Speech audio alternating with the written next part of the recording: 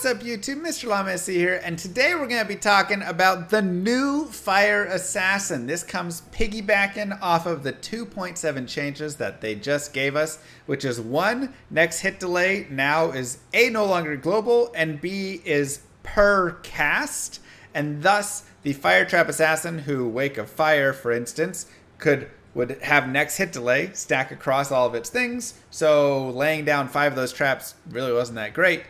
Now is shifted to where every single one of those traps has its own next hit delay. The damage is magnified. I mean, you're doing 2 to 3 times the damage that you did before with this purely from that change.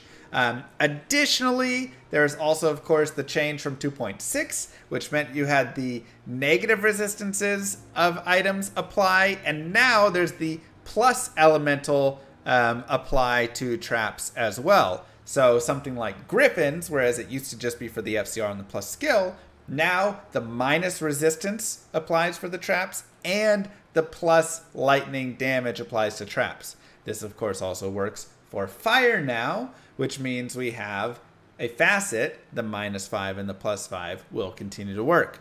So Trap Assassins just got pretty lit. There's a couple other characters that are also really cool, but Trap Assassins are just really solid. And I want to go ahead and show you a little bit of this Trap Assassin right here. This is just kind of an example character. First off, doesn't really take a lot of skills. You just need to max Wake of Fire, Fire Blast, and Wake of Inferno, and you've hit it. So right there, it's already good. Of course, you can go and max Death Sentry afterwards for just getting that Corpse Explosion to help speed things up. I put points into Shadow Warrior, whatever. You can just put, a point in Burst of Speed, a point into Mind Blast for help. But pretty much, don't need a lot there, and nothing in Martial Arts Tree. So it's pretty low on the skills. You can always dump the rest into these Shadow Disciplines here. But for the most part, you just need the 60 and then maybe the 80, a little bit there, 90 skills, or something like that. 92, 3. Something you can definitely hit before you're 80. You'll be able to have this stuff pretty maxed. Stats, I have enough strength and dexterity to use a Phase Blade and a Monarch Shield. So that's going to be the pieces where you might dump that. Otherwise, you're just going Vitality. And then gear is going to be... this is the most obvious one that I can think of for a weapon, because again, the -30 and +30 both are going to benefit this character. So this now becomes a huge weapon in that you get massive fire skill damage and massive enemy fire resist. I think this will be definitely a solid starting weapon right here. Not like starting, but like the weapon to go after. Obviously, you could run something like Hodo and get +3 to skills. You could, there's like a couple other things you can mess around with. But this is just going to be pretty much your best in slot. Flickering Flame, nice and easy, only cost Vex Pull. You get +3 to fire skills, -15 to enemy fire resist. And this also gives you the level 5 resist fire aura, which is really helpful because you're going to be running a fire Sunder Charm. And so that's going to kind of help negate that, right? Just having that piece. So really nice right there. And that'll bring your res up there. Just running Amaras. Obviously, you could run like a +3 traps or whatever here. You could do a 220 if you want to hit a certain FCR breakpoint. There's obviously like things you'll probably mess around with for getting to the next, FCR breakpoint stuff with this. But for simple sake, we're just going to use this. Phoenix over here is nice, but you'll actually get more damage out of just a 4-faceted 4-open socket Monarch. So honestly, that's a lot cheaper to just get like 4 fire facets, shove them in there, then you get +20, -20, and that'll be a little bit more.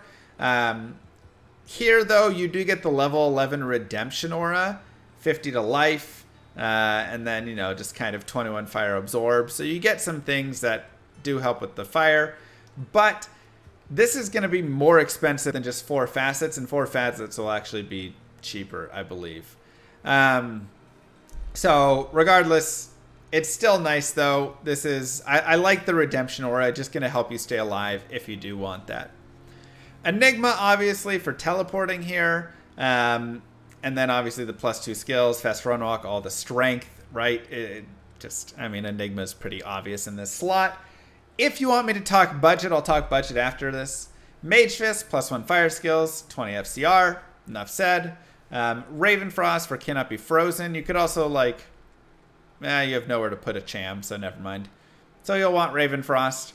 Arachnid Mesh, +1 skills, 20 FCR. I have a BK ring. Again, if you wanted like something to get the next FCR breakpoint, you could swap it in here or up in here, figure it out. And then I'm just running some Treks right now, just because Treks are, you know, they add strength and poison res and hit recovery. They're just nice boots.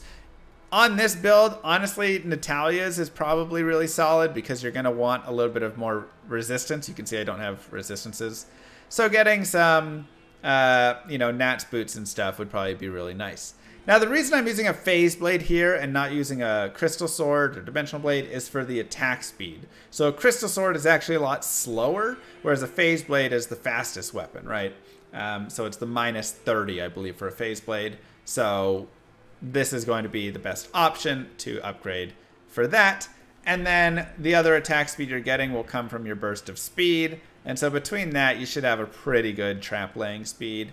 I haven't worked out the math on if you're near another breakpoint and whatever. Maybe somebody will throw on a High Lords or something to get that next breakpoint, Cat's Eye, whatever. But that's just the general idea. For skillers, you want Monster Fire Immunity. Obviously, just whatever Trap Assassin skillers you can get. If you can get some 45 lifers, cool. If you just get some little dex ones or plain ones, that also works.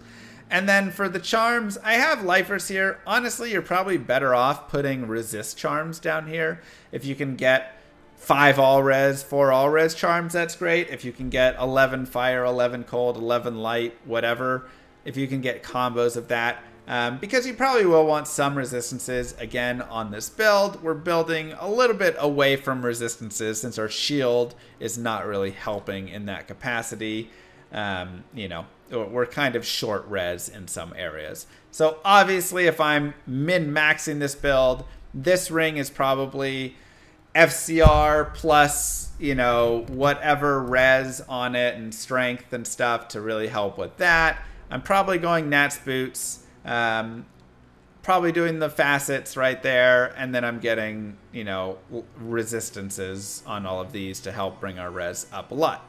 Now, I also haven't done any of the res quests with this character yet. This character just is like a hacked up character. So pretend all of these res are 0, 0, 33 right now, and that'll give you a better idea of what all it's going to be. So...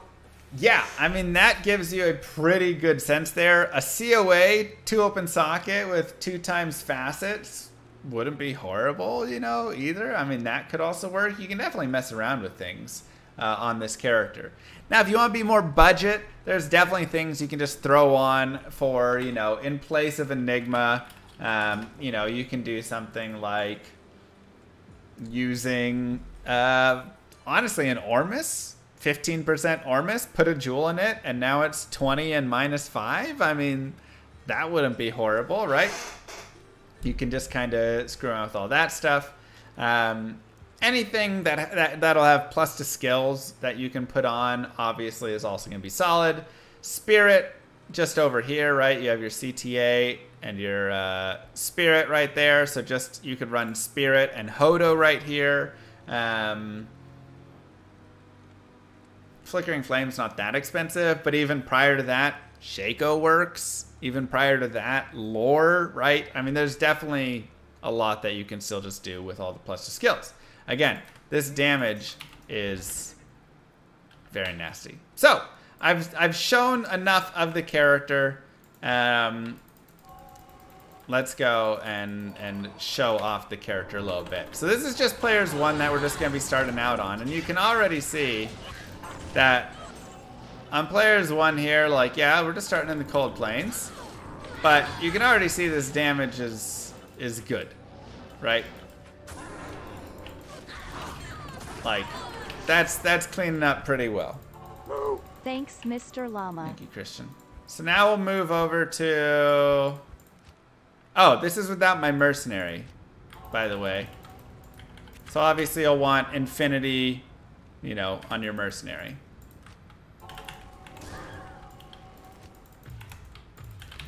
So now we can go over to like River of Flame. And we can lay down some traps here. And again, I mean, it's killing pretty well. Let's go on the cast Sanctuary. And remember, Act 5 has really high fire resist, which is rough, you know? And obviously you have all the safety of all the stuff that you want. Sorry, Act 4, not 5. Oh, this is terrorized. I didn't even realize. So this is a level 96, so it's even a little bit stronger.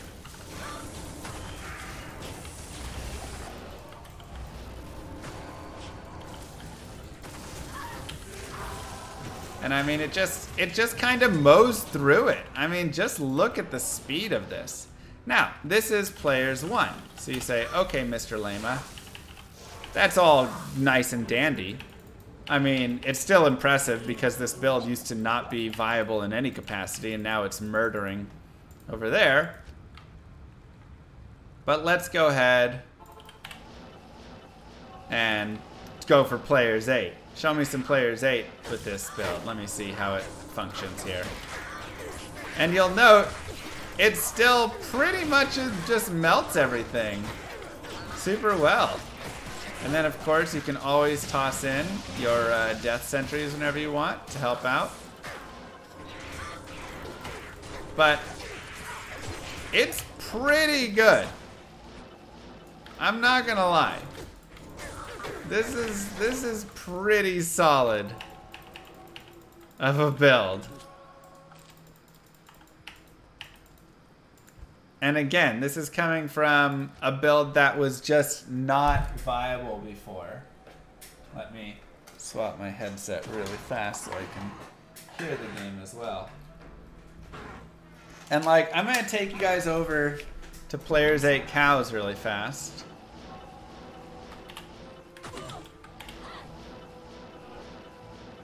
Let's just go get a leg.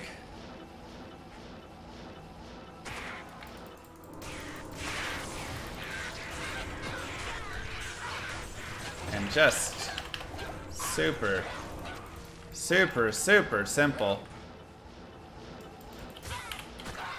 Without even fully optimized gear, just nice and easy.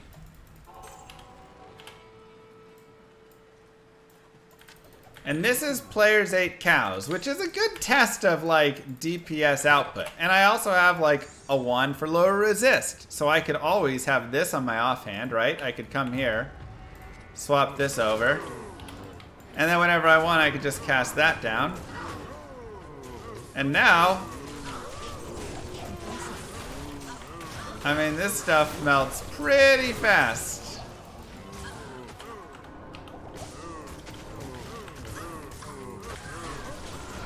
Now, the downside I would say for it, one, you know, my res aren't amazing. But I can get my res up with just, you know, you just have to work a little bit with some charms, get Nance boots, whatever. You have such great survivability there, which is super fantastic. But the biggest downside I would say is the traps. There's only 5 of the traps. So a trap only casts 5 times, whereas a lightning trap casts 10 times. You could use Fade, but burst of speed's just so nice. So you're going to be laying your traps down more often. But I mean, look at this. Like I say, this is Players 8. Obviously, I'm just kind of diving in and whatever, but and I can always have Fire Blast to, you know, throw as well and help out with the killing if I really wanted to min-max it all. Guys, I mean, this still isn't beating like Martial Arts Assassin, but this is, Yeah, I mean, it's 13 mana cost for Wake of Fire. So it is cheaper. But you have to cast it more often. It's not beating the new martial arts assassin, but this is now a fire trap assassin that can clear players 8 and clear it at a decent speed. I mean, again, look at this character. This character just cleared players 8 cows pretty fast. That's up there with, like, that's got to be in the top 5, I would say, of cow clears. Javazon, Poison, Martial Arts, Poison Necro, Martial Arts Assassin. I mean, this might be number 4, number 5. It's wild. So, yeah. Assassins just got buffed even further. Trapsins are even better. Light Trapsin is even better. But Fire Assassin is now here. And a thing.